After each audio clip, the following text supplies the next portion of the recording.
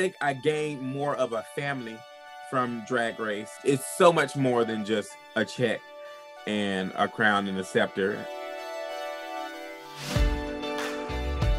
Is you hungry? Because I'm baked. Ow.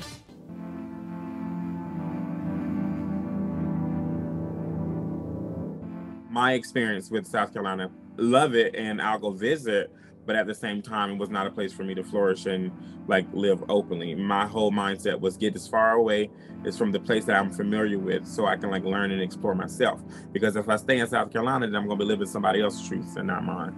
And definitely growing up Black, in the South, racism is still alive and a thing. And you have to deal with those things on top of, all right, let's not put too much switch in your walk. All right, let's not talk in a sassier tone and drawing your words out. Being queer, Black, and plus size, I got 3 different things going against me in quote unquote society's mindset. Was Los Angeles a welcoming place for large Black queens such as yourself? I think so. I went to theater school in Los Angeles. I want to tell you, I have some of the best friends from theater school who taught me more than they know, just based on visuals of them expressing themselves. And that's when I kind of figured out, okay, LA might be it. This might be the place for me.